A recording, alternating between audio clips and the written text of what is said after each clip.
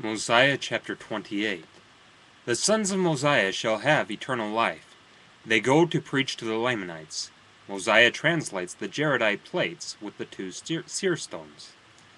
Now it came to pass that after the sons of Mosiah had done all these things, they took a small number with them, and returned to their father the king, and desired of him that he would grant unto them that they might, with these whom they had selected, go up to the land of Nephi, that they might preach the things which they had heard, and that they might impart the word of God to their brethren, the Lamanites, that perhaps they might bring them to the knowledge of the Lord their God, and convince them of the iniquity of their fathers, and that perhaps they might cure them of their hatred towards the Nephites, that they might also be brought to rejoice in the Lord their God, that they might become friendly to one another, and that there should be no more contentions in all the land which the Lord their God had given them.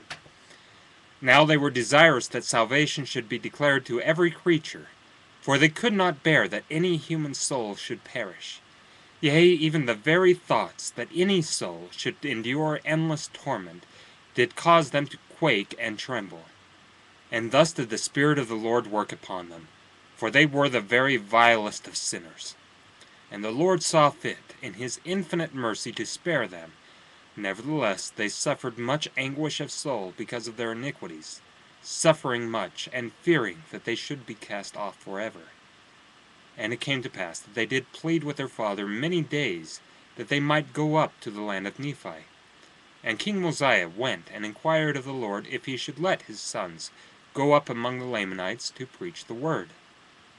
And the Lord said unto Mosiah, Let them go up, for many shall believe on their words, and they shall have eternal life, and I will deliver thy sons out of the hands of the Lamanites. And it came to pass that Mosiah granted that they might go and do according to their request. And they took their journey into the wilderness, to go up to preach the word among the Lamanites. And I shall give an account of their proceedings hereafter. Now, King Mosiah had no one to confer the kingdom upon, for there was not any of his sons who would accept of the kingdom. Therefore he took the records which were engraven on the plates of brass, and also the plates of Nephi, and all the things which he had kept and preserved according to the commandments of God, after having translated and caused to be written the records which were on the plates of gold, which had been found by the people of Limhi, which were delivered to him by the hand of Limhi. And this he did because of the great anxiety of his people, for they were desirous beyond measure to know concerning those people who had been destroyed. And now he translated them by the means of those two stones which were fastened into the two rims of a bow. Now these things were prepared from the beginning, and were handed down from generation to generation, for the purpose of interpreting languages.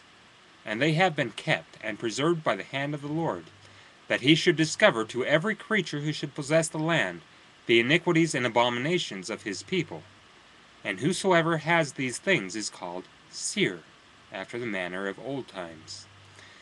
Now, after Mosiah had finished translating these records, behold, it gave an account of the people who were destroyed, from the time that they were destroyed, back to the building of the great tower, at the time the Lord confounded the language of the people, and they were scattered abroad upon the face of all the earth, yea, and even from that time back until the creation of Adam.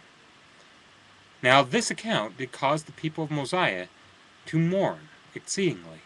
Yea, they were filled with sorrow. Nevertheless, it gave them much knowledge, in the which they did rejoice. And this account shall be written hereafter. For behold, it is expedient that all people should know the things which are written in this account. And now, as I said unto you, that after King Mosiah had done these things, he took the plates of brass, and all the things which he had kept, and conferred them upon Alma, who was the son of Alma, yea, all the records, and also the interpreters, and conferred them upon him, and commanded him that he should keep and preserve them, and also keep a record of the people, handing them down from one generation to another, even as they had been handed down from the time that Lehi left Jerusalem.